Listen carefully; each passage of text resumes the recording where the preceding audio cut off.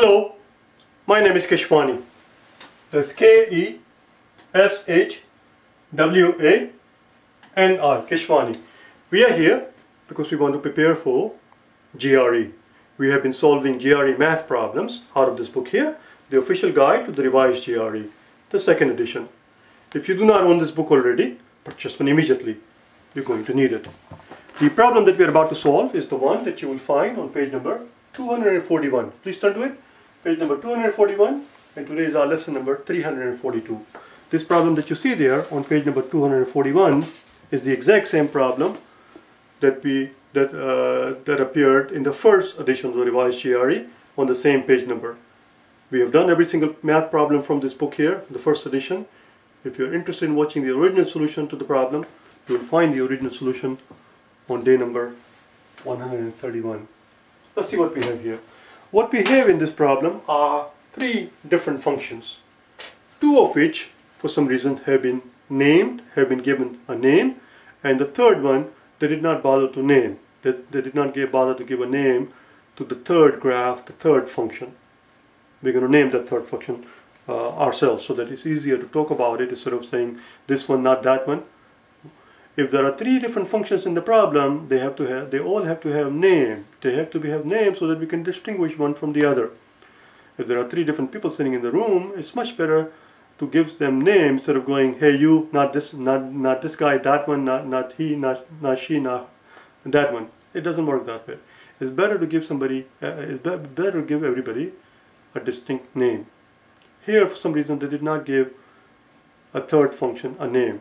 The third one that I'm talking about right now is the simplest one. We're going to start out with that one, which is the parabola. Y is equal to x squared.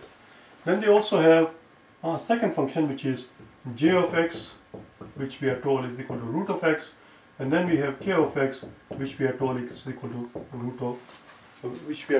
to negative of root x. Not root of negative x. We cannot take a square root of a negative number. It's a negative of root of x. Negative of root of x. And the first one is this one. So we have j, we have k. For some strange and inexplicable reason, they did not give this guy a name. Let's give this function a name. Let's call it, we have j, we have k, let's call it L of x. Okay? Which is a simple parabola. As you can see, it's a simple parabola, x and y. Y is equal to x squared. When x is 0, y is going to be 0. It's a parabola sitting right at the origin. Let's plot it, shall we? Let's plot it.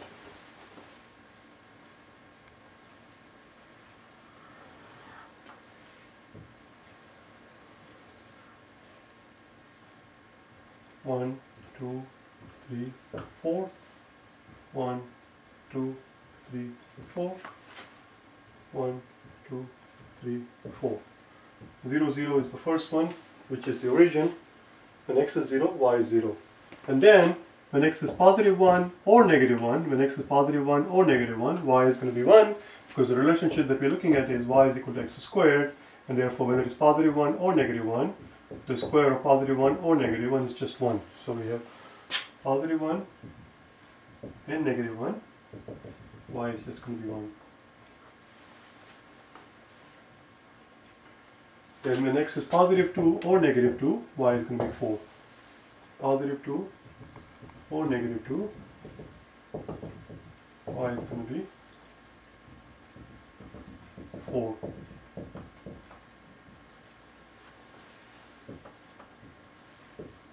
Those are the 3 points here of our parabola. We are not interested in the negative portion of the parabola. We are only going to concentrate on the positive portion of it, because that's where all the action takes place. So here's our parabola.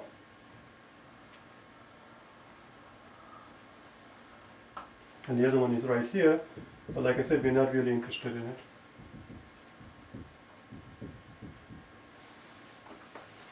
So that takes care of that part. Let's move on then. Now we're going to plot the next one, which is j of x, which is the root of x. We're done with this part, we're going to get rid of it. So y is equal to j of x, which we are told is equal to root of x. So here's our x, here's our y. Again, when x is 0, y is going to be 0, because square root of 0 is 0. So they're going to start out here. When x is 1, y is going to be 1. Now technically speaking and strictly speaking, when x is 1, y is square root of 1. Similarly, when x is 4, y is square root of 4. And what is the square root of 1? What is the square root of 1? What is it that we are asking ourselves here? What is it that we are asking ourselves here? When we ask ourselves what is the square root of 4, what is it that we are asking ourselves? It's a very simple question. What we are asking ourselves is, what is that number which when multiplied by itself gives us 4? And turns out actually there are two such numbers. Positive 2 times positive 2 is going to give us 4, and so is negative 2 times negative 2. So square root of 4 actually is positive 2 and negative 2. Positive 2 and negative 2, but in this case we're not going to plot the negative part. Why not? Why aren't we going to plot the negative part? We're going to ignore the negative part and we're just going to say square root of 4 is 2. Not because square root of 4 is 2, but it is 2 as far as we are concerned in this problem, because if you read the question properly, if we read the question carefully, it tells us that this relationship exists for as long as x is greater than or equal to 0. We are told that x has to be either 0 or something positive. X is not allowed to be negative here. So we're going to ignore the negative 2. So when x is 1, y is 1, so this goes through this point, and then when x is 4, 1, 2, 3, 4, y is going to be 2. There we go. And our graph that we're looking at is this one.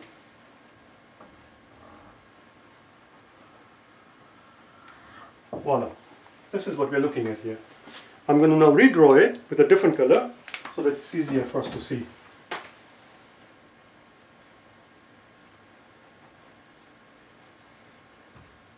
There we go. And that's it. Similarly, to get the bottom half of the graph, we have another function which simply a negative stuck in front of it. It's the same values of y. The y coordinates are going to be the same for each given value of x. For each given value of x, the y coordinates are going to be the same, except with a negative stuck in front of it.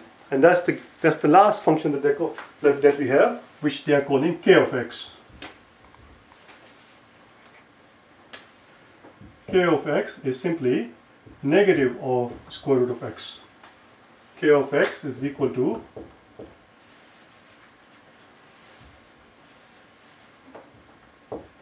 negative of square root of x. So everything is the same except it has a negative in front of it.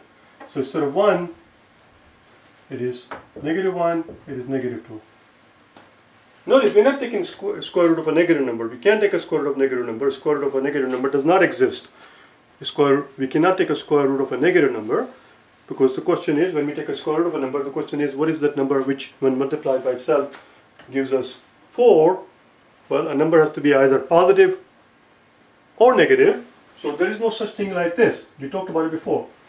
Square root of negative 9 is not going to work, because then the question is, what is that number which when multiplied by itself gives us negative 9? No such number exists, because the number is going to be either positive or negative. A given number has to be either a positive number or a negative number. What else can it be? Now if it's a positive number, then positive times positive is going to give us positive 9. And if it's negative number, then negative 3 times negative 3 is going to give us positive 9. You can't take a square root of a negative number, which is why the negative is stuck in front of it, outside. It's a different relationship. It's a k of x. Let's plot it. It's the same exact relationship as before, except when x is 1, y is going to be negative 1. When x is 4, y is going to be negative 2. When x is 1, y is going to be negative 1. And when x is 4, y is going to be negative 2. Right there.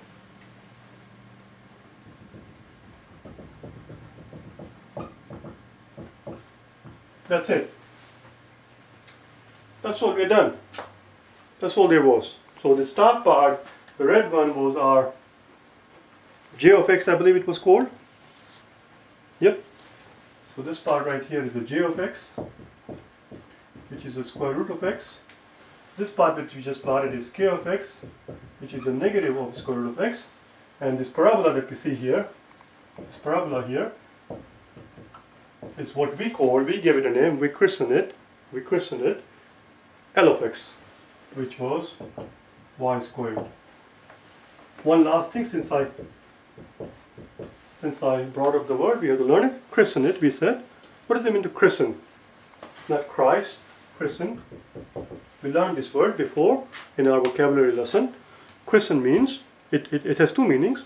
Christen literally means to baptize somebody. Metaphorically, it just means to give someone or something a name. So we christened it. The last function here, the parabola, did not have a name. They called this function j of x, right, red one here. The bottom one they called it the k of x. But the parabola that we have here, y is equal to x squared, they did not give that function a name. So we christened it L of x. We gave it a name. When did we learn this word? I'm curious here. Day number 63. Day number 63. So if you're interested in improving your vocabulary along with working on your math skill, if you look for, just look for GRE vocabulary words, GRE vocabulary words, day 63, or simply vocabulary word, forget about GRE, just vocabulary words, day 63, and you will see the video where we learn the word christen. So that's about it, we're done. That's the graph, that's what it looks like. I will see you tomorrow, where we'll continue our journey on the next page, where we are dealing with two more strange graphs. They are a parabola and a piecewise function, and we'll talk about those tomorrow. Okay? Bye now.